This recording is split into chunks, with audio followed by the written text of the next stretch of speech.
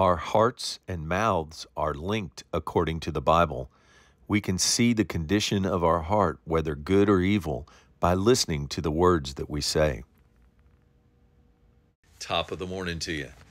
When we consider who we are in Christ with the mind of love and a firm determination to get to know personally and more fully our God, we note that when we read God's Word, how our hearts and mouths are connected. We can tell what's in our hearts by listening to the words that come out of our mouths. If we curse with our mouths, our hearts are full of evil. Matthew 15:18. Jesus speaking, whatever comes out of the mouth comes from the heart. They are linked. This determines if a person is unclean or defiled. Verse 19, for out of the heart comes evil thoughts, such as murder or hate, adultery, sexual vice, theft, lying, slander, irreverent speech. And no amount of "I was just kidding" can hide it. Matthew 12:34, Jesus speaking, out of the abundance of the heart the mouth speaks. Luke 6:45, a good person out of the treasure of their heart brings forth good.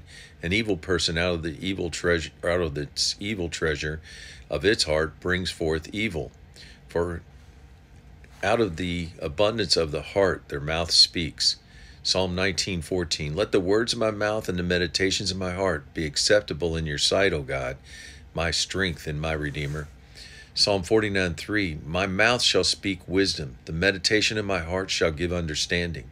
Proverbs 15:28, the heart of the righteous studies how to answer, the mouth of the wicked pours forth evil.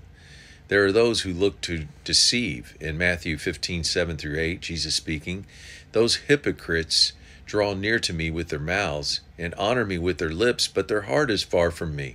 Verse 9, and in vain do they worship me. Romans 10:8, when God's word is near you in your mouth and in your heart.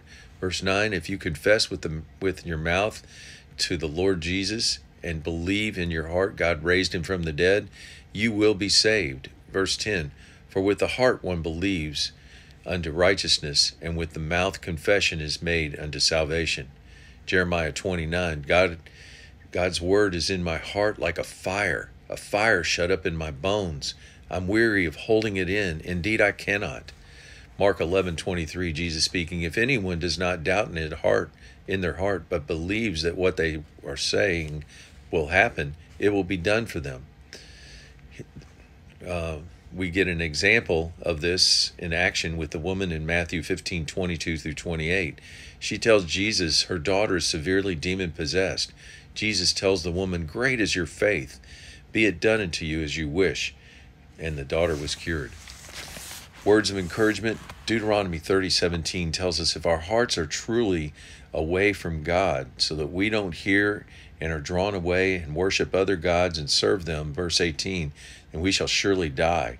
Psalm 19:12 tells us, ask God to cleanse us from our hidden faults or sins that are lurking in our heart. We'll know we are good when the words that come out of our mouths are good.